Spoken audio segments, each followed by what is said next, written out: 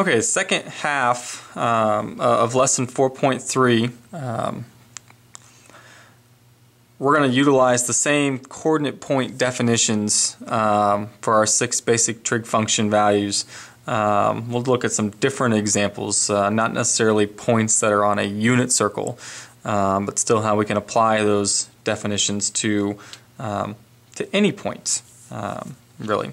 Okay, so first example, the given point is on the terminal side of angle theta. Find the 6 trigonometric function values. So let's draw this first if you want.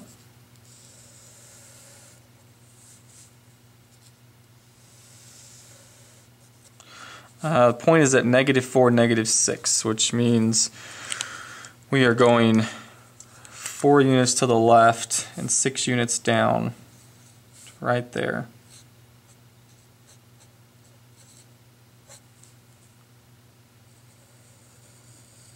So when it says the point is on the terminal side of angle theta, it means that there's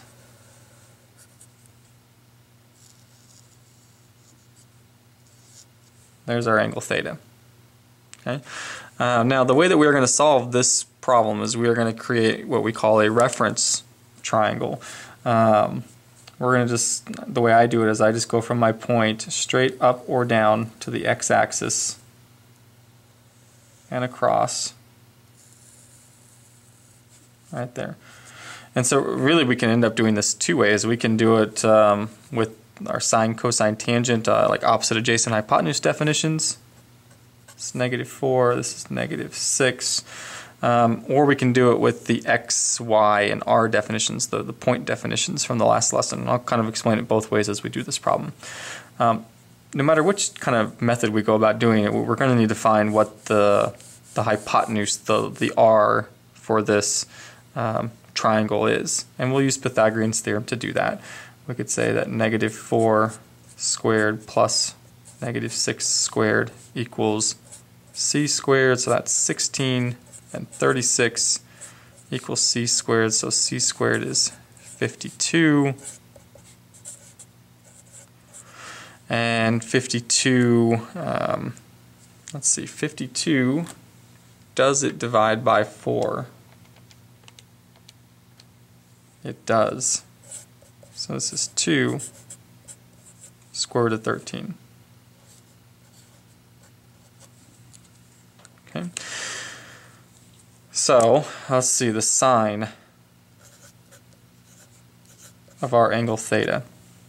There's 2 ways I can think of the sine. I can think of it as, well, we can think of it as the y over r. Okay, if I do it like that, the y value of the point is -6. The r is 2 square root of 13. I could also think of the sine as the opposite over the hypotenuse. Here's my angle inside the triangle. Opposite is -6. Hypotenuse is 2 square root of 13, and either way I think of it, either as the point definitions or with the opposite adjacent hypotenuse definitions, I get to the same thing. So it really doesn't matter how I do it. Now if I were simplifying these, I would reduce and make it maybe -3 over square root of 13. I'd bring that up, so I'd get -3 square root of 13 over 13. Okay, so we've got sine theta is -3 square root of 13 over 13. Now we also want the other 5.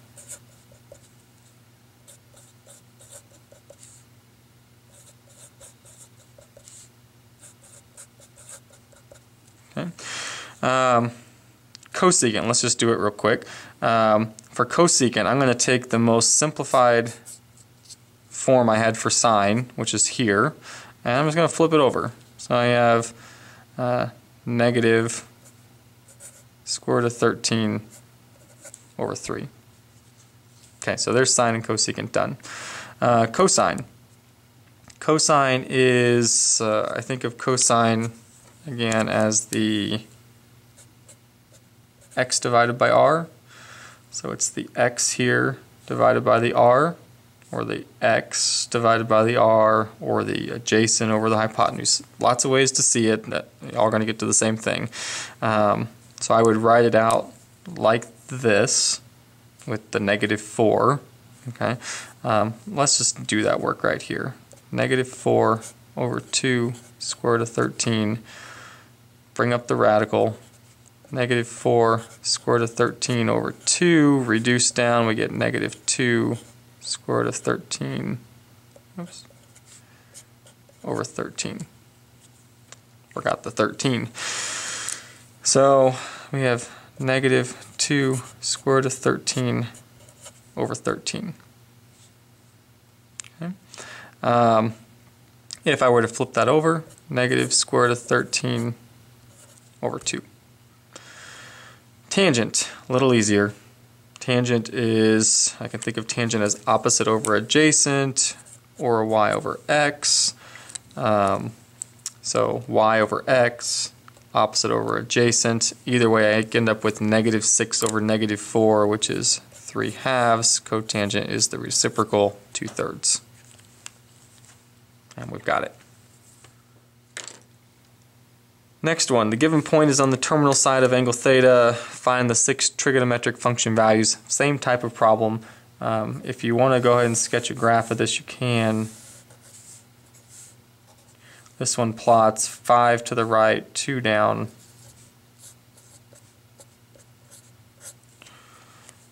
So the angle that we want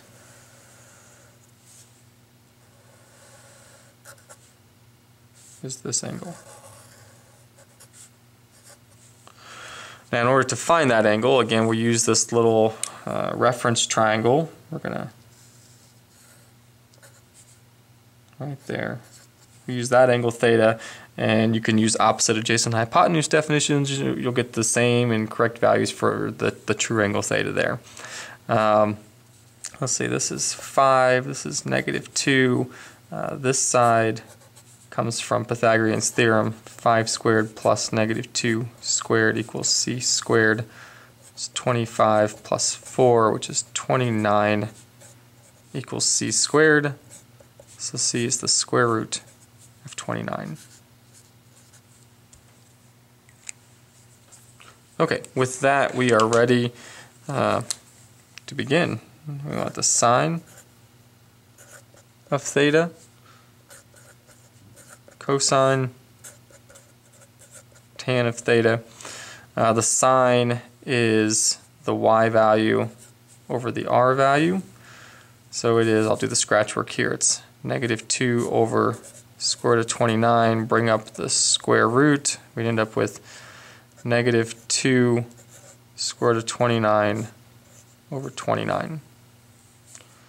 While we're at it, let's get the cosecant, because it's just this one flipped over. Negative square root of 29 over 2.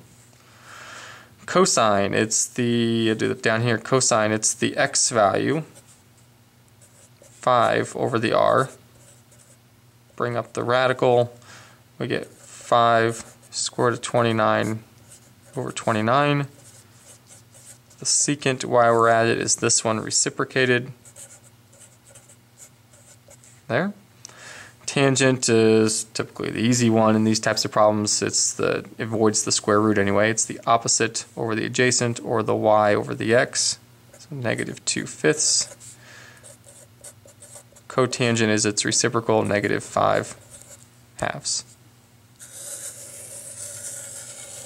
There's our answer. Okay, the last example of this type, and one that's a little unique, is what do you do with a point that's actually on one of your xy axes? If I were to look at this one here, the point -3, is out here.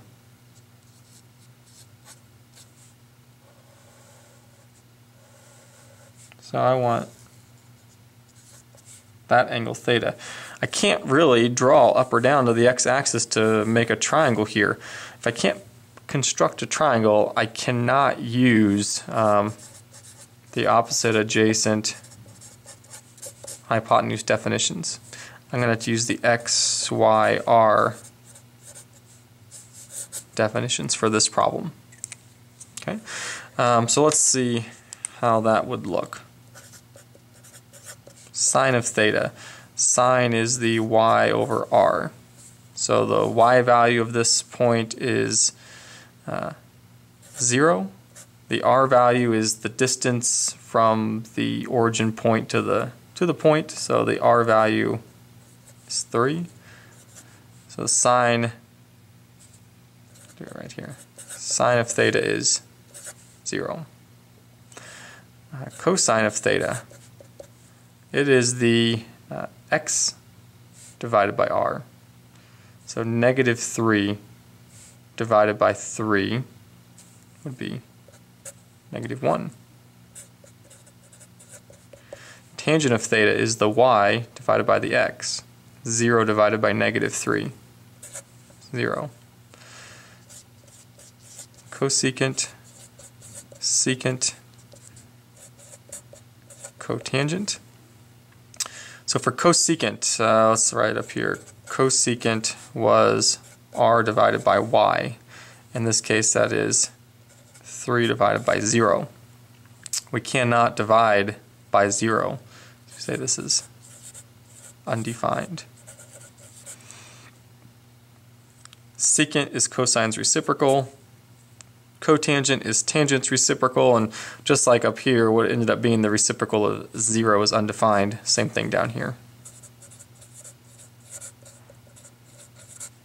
And we've got it.